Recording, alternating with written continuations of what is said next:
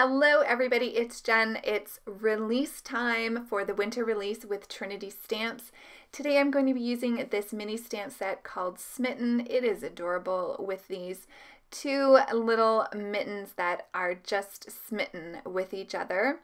So the stamp set comes with the sentiment, "I'm smitten with you," which is super sweet as well. So I'm going to get started on creating the card, and I'm stamping this out on some Bristol Smooth cardstock using my Versafine Clair Nocturne ink. I am going to go ahead and heat emboss this with some clear embossing powder. I'm going to be using my brush markers today to color this image, and I do like to use embossing powder to get that nice shiny look. It also helps create little crevices and areas where you can keep your color contained and it doesn't spread when you add water. So here I'm starting to color my image, and I decided to color the mittens two different colors. I know that it would probably make sense if they were the same color if they're a pair of mittens, but I wanted to just add a little bit more color to the card and tie in the pattern paper that I'm going to be using. So I chose to color her a purple, and then I'm going to color him in a turquoise color. I am using 3 different colors for each of them. So I'm using a dark purple, a mid-tone purple, and then a light purple. I did want them to match a little bit, so I decided to color his little patch and the cuff in the purple, and that way you can kind of tell that they are a match because they have both of the same colors on them. So I'm going to go ahead and I'm going to blend out the colors now with my water brush. I like to use a circular motion when I'm coloring with my brush markers. I just find you get a smoother blend this way. So I typically outline my images and then I will use the water brush to pull that color through. If I start to get too much ink onto my water brush, I will dab it off on a paper towel because I want to make sure that I leave a highlight to the center of the mitten. So I want it to be lightest in the center. So I don't want to pick up too much of that darkest color and bring that towards the middle. So once I get her colored up, I will color up the little guy here, his little purple accents, and then I'll go ahead and bring in the turquoise colors. Similarly with the purple, I'm going to use 3 markers as well. Again, a dark, a medium or mid-tone color, and then a light color. And I'll go ahead and add that turquoise to her little heart, which I think is absolutely adorable, and her cuff as well. So with the darkest marker, I'm just outlining where the darkest shadows would be. Then I'll add the mid-tone color and pull that out quite a bit more. The large majority of the ink that I'm laying down onto the image will be my lightest color. Now he's a little bit bigger than she is, so I did have to add quite a bit more ink to ensure that I could pull that and have the color go through the entire image. Now I don't know if you can notice, but at the top of him there's a little white spot, and I guess I had gotten some of the embossing powder on the inside of his head there and didn't realize it until now, and because I had already colored her up, I didn't want to start over. So in my head I'm trying to figure out how I can fix this while I go ahead and color up the image. So you can see here I'm using that circular motion. My brush got a little bit dry, so I did squeeze out some water, but you want to make sure that your brush is damp and not fully saturated. So I did wipe that out quite a bit onto my paper towel. And if I feel like it's still a little bit too wet, I'll go ahead and try to dry that off on the paper towel as much as possible. Again, just making sure to dab off some of that ink as I color so that I can have that nice highlight to the center of the mitten. Going to go ahead and cut this out with the coordinating die, which is really cute because it cuts it quite closely to the little thumbs.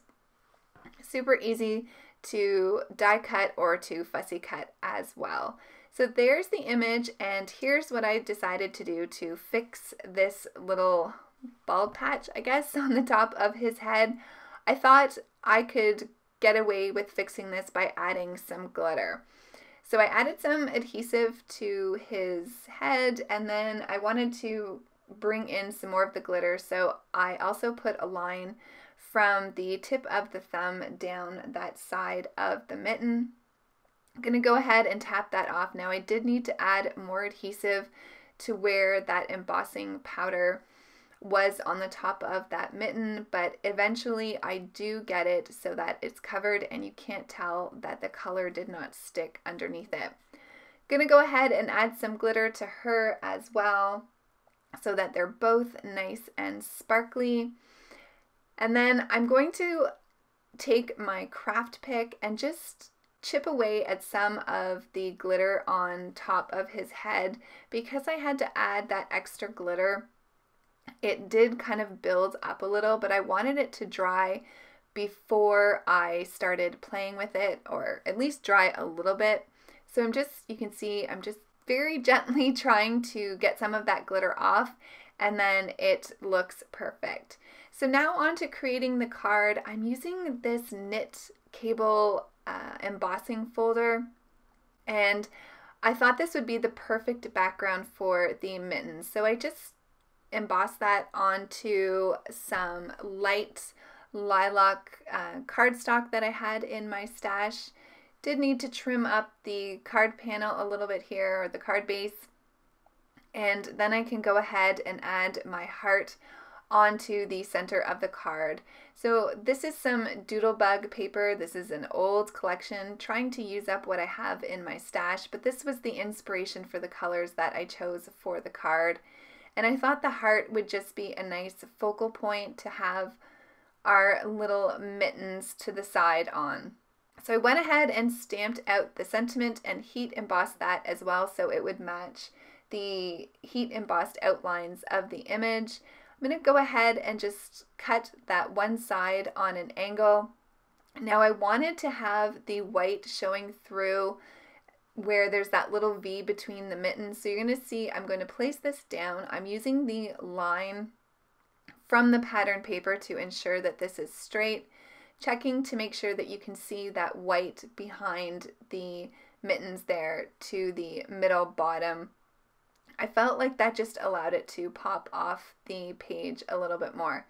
I did put them up on some foam adhesive just so that they would be raised off the card.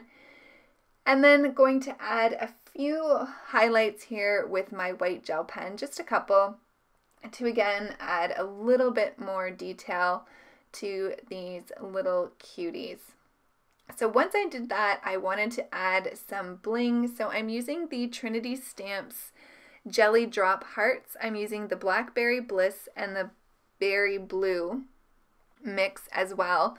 I don't know if it comes across on camera, but they are purple and blue, so they match nicely. Now the art glitter glue that I'm using here will dry clear, so once it's dry you can't tell that I've glued these onto the card. So if you look at the still photos of this card, it is transparent. Love these little embellishments. I thought that they just finished off the card nicely.